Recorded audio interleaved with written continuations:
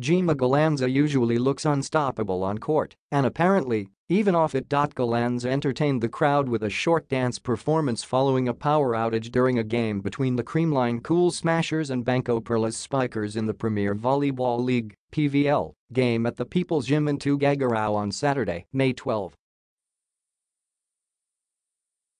In a tweet posted by Totoy Bibo at Articade, Galanza was strutting across the baseline as fans and teammates cheered before she broke into laughter.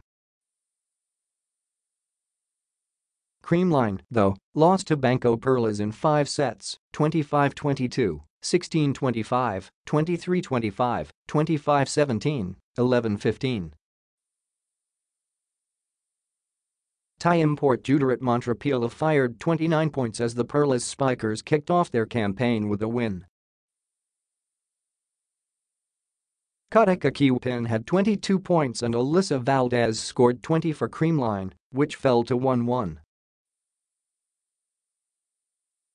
Coming off the bench in the second set, Galanza, despipte flashing some dance moves, didn't get to show her top-scoring Adamson form and wound up scoreless.